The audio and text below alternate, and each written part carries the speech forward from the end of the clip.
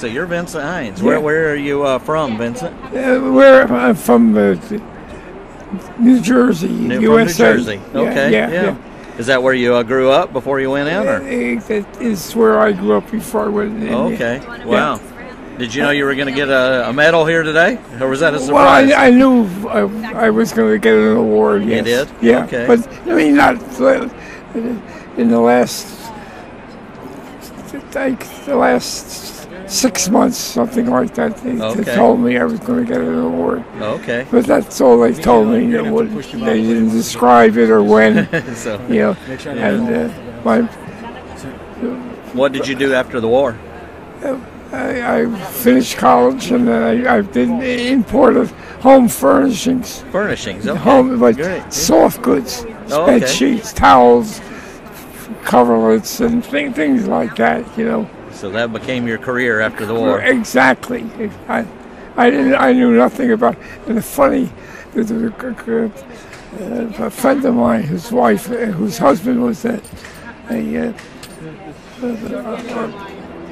judge, a very important judge in America, and they were neighbors of ours. And I'm out of school, and I'm in the house. They said, "What are you going to do?" I said, "Well, I'm going to look for a job." And she says, "Well, what are you going to be doing?" I said, "I don't know." And she said, "Well, why don't you come to look at my firm represents the head offices in New York, and they represent stores all over America." So, and she said, "Even if you don't get a job, at least you got some experience talking to somebody about a job." And I went there, and they hired me, and they put me in that department. It was nice to meet you. Oh, wow. Learning, they said, "Well, you need help in here. So it's a very busy place for us. Would you consider working for us?" So I said, "Oh, yeah, sure, why not? Well, tell me about it." And then they described the payments, which were not very healthy. But I said, at least I can get started. And I like to work. Somehow I liked it.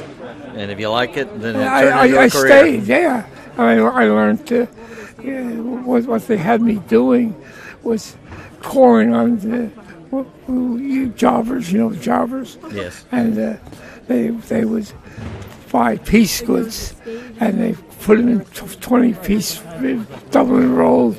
And in those days, people made dresses out of them and aprons and clothed the children and everything with them. And so, the stores needed an assortment of goods. And so how do you learn from an assortment? You talk to the guy that's buying it wholesale, and I didn't mince words. I told the guy I had no idea about this. And I said I have a sense about patterns, but I don't know anything about the fabric. So instead of being a wise guy, I just thought, "What's that fabric called? What's that for?" And I learned a lot from those jobbers. Wow. They knew what they were doing. So they trained you. And then I went into the bed sheets and towels and other things. I've traveled all over the world. I mean, you name it, I've been there. Places that you wouldn't even imagine. In textiles, because textiles is, when you think about it, is one of the key products. I mean, everybody needs them.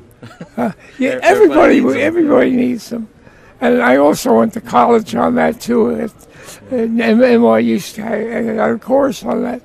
I mean, you get a graduate degree in retailing, it was called.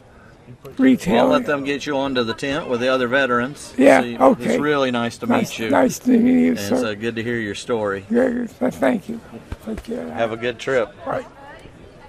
Sorry to the whole